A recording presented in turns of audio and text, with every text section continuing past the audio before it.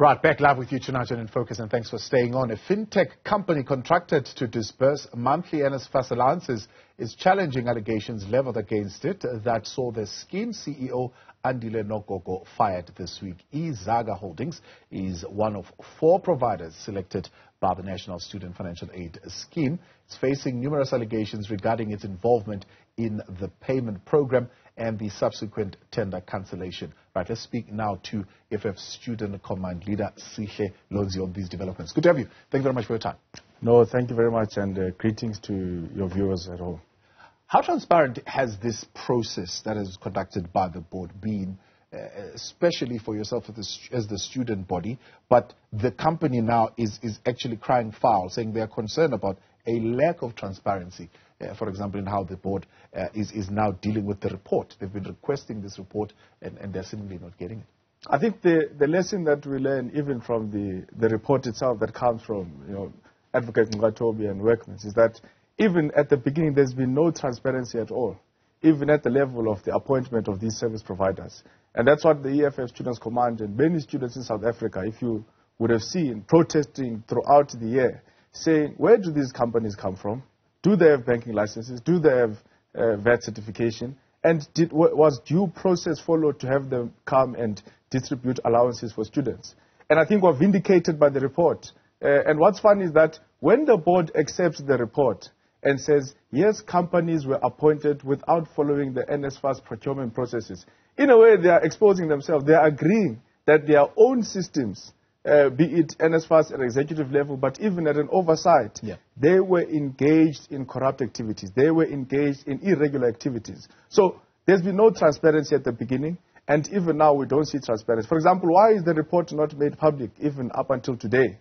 Because South Africans need to know what exactly happened with the appointment of 4 companies that had the responsibility to distribute close to 47 billion rand of student allowances. Yeah. So there's no transparency. And what do you think happened here? I mean, because if we look at the Sunday reporting of news, the CEO now pointing fingers at the board, in fact, the chairperson of the board and a senior government official saying, well, his suspension was linked to some lucrative offtake agreements between companies.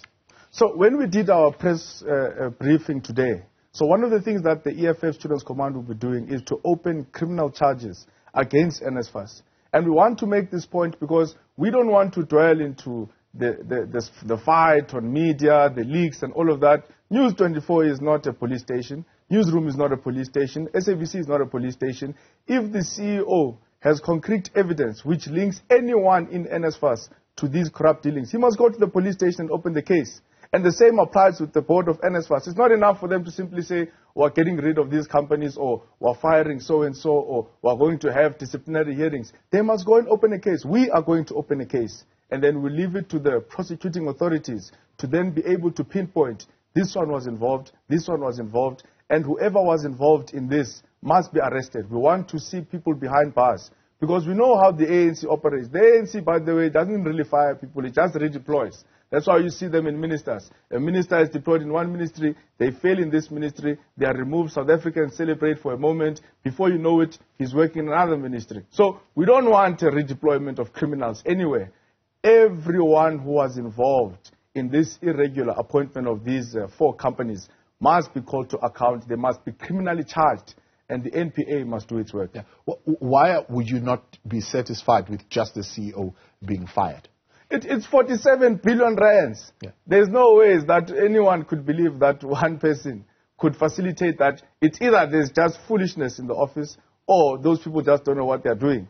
So all of them, even internally within the NSFAS executive, even those who sit at the procurement, we must know, how did this guy manage to do this thing on his own? So we are not convinced that one person would have been involved in this. So all of those people must come and account. That's why we're opening a case, because we want the police to come and investigate. We're not satisfied with them saying we're just going to have disciplinary hearings to find out which staff members were involved. No, we don't want a commission of inquiry. Yeah. We want everyone who stole the money of students to be arrested. So the CEO has been appointed. He must stop going to the media and saying this one is also involved, this one is also involved. He must go and open a case at the police station And then we take it from there because we are opening a case at the police station. So if he knows of any other people who were involved, he must do the same, go to the police station, open a case so these people can be criminally charged. So you're opening a case against him? We're opening a case against NSFAS. NSFAS. What are you charging them? So we're charging them fraud and corruption. Okay. Because I think, like as I mentioned, the report is quite clear in terms of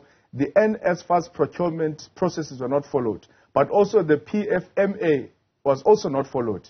And again, what's fun is that the board accepts this. So in a way, they are accepting that, yes, we as an institution were engaged in irregular dealings when it came to these 4 companies. In the press, I said the police should just enter NSFAS office in Cape Town and just start arresting people. Because they've accepted it to say, we agree with the report. Because ordinarily they would say, we want to take the report under review. You know how the typical Stalingrad ANC approach. Yeah. But this time around, they're saying, no, we agree with the report. These companies were appointed irregularly. We did not follow the processes. Yeah. Why is the police not they're saying it's one man who didn't follow the process, and hence it's a fireable offense. His conduct justifies termination, and hence they've terminated them, his services. But the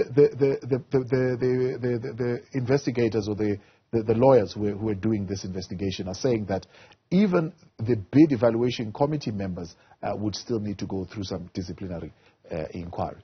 That's precisely the point we're making.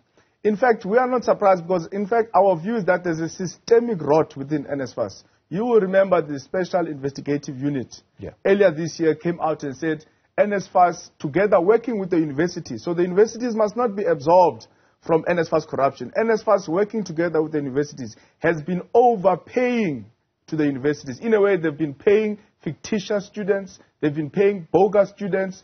There have been situations where a student would apply to NSFAS, not finish their application, maybe gets awarded a bursary by some private donor, but that student remains on the NSFAS system, and the money keeps getting paid on a monthly basis. We saw the corruption in student accommodation as well. So there's a systemic problem in NSFAS. And our view is that you can chop and change and remove this one, but if we don't deal with it, and if people don't see that action is taken, real action, not superficial cosmetic action, but real action taken against people who are stealing money of poor students, we're never going to be able to resolve the problem of NSFAS. Yeah. The company maintains, though, that one, there was no possible relationship with the CEO except for the professional relationship, but two, that their relationship was not collusive in any nature, saying that allegation is devoid of any substance. Of course, the company must go and account in court. This is why, so we don't want to be engaged in a public debate. We don't want to be engaged in public discourse. The fact of the matter here is that money was stolen from poor students.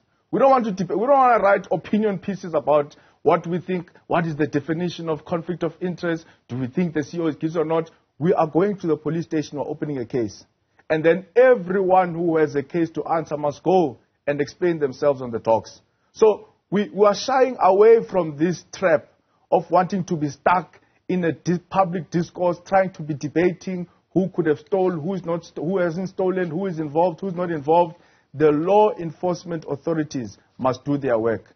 This money is not even enough. What makes it even more painful for us, what we saw at Walter Sisulu University, it closed for months because students were not getting their allowances. And many other TVETs and institutions across South Africa, students are either not getting their allowances or their money that they are getting in the so-called direct payment cards are not the money that they are supposed to be getting. So even when the money is not enough, these people still find a way to steal from poor students. How? What type of a government is that? What type of an institution that's supposed to be a financial aid scheme would steal even from the very little that is not enough to fund all the poor students in South Africa? Have you done your calculations? I mean, if you were to look at the deductions that have been done by these 4 companies, which the contracts have now been terminated over the last couple of months, would amount to? So I don't have the exact numbers, but part of the biggest problems we had, and I think when we wrote to the minister as well as the Portfolio Committee of Higher Education, we made this point, to say that there are even inconsistencies. So you and me will be both funded by NSFAS, and let's say for argument's sake we're supposed to get 2,000 rands. Yeah. You will find yourself getting 1,800 in your account. I will find myself with 1,500. So not only are they corrupt and greedy, but there was also just gross inefficiency, gross incompetence in terms of the onboarding process. So even the transaction fees, which were extremely exorbitant, extremely expensive, but even the transaction fees were not consistent across the board. You just wake up, you are charged 50 rand. Yeah. This one wakes up, they're charged 35 rand. This one wakes up, they're charged 12 rand. So even at a level of competence, let's park the fact that these companies are appointed irregularly. Let's just look at the competence. Are they able to do the job? That's why we ask, do these people have banking licenses? Do these people have VAT certificates? Do these people have experience in the financial services industry? Those are very important questions which now speak to, do they have the capacity to administer 47 billion rands? We're not talking about small amount. 47 billion rands covers budgets of many departments in South Africa. Do they have the capacity? No, they don't have. And on top of that, they were appointed irregularly. So, I mean, we've raised some of these issues around the inconsistencies on the deductions, and the answer that we got was that students would be transferring monies to other financial institutions, and when they do that, then it would depend what that financial institution would charge. So, hence, there will be that discrepancy.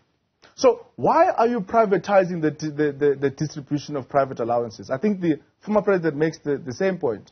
If the principle is that we are trying to move away from the so-called big banks because they also charge students high costs, why then do you bring in a group of individuals, a group of companies, which are going to repeat the same thing that you're running away from? Ideally, if my contract with NSFAS says I need 2,000 rands or 2.5 or 4.5 thousand, that must be the amount that the student gets.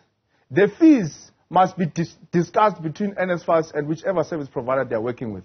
If the cost of my groceries, if the cost of my sanitary towels, if the cost of stationery, of textbooks is 5,000 rand, the student must have the full 5,000 rands so that they can be able to use it for their educational purposes. The costs must be a debate between government and their friends that they are appointing in these companies. So the transaction fees must not even be a debate to begin with, right? Because we are not dealing with a commercial space where people are trying to make profit in this sector. We're dealing with a sector that is dealing with, number one, poor students, but secondly, it's an intervention of government as a welfare government to say, we want to make education fashionable in South Africa. We want to make education accessible in South Africa. So why charge someone who can't even afford to go to education? Why want to add an extra cost in the form of transaction fees? So our view is that if I should be getting 2,000, I must get 2,000 rand.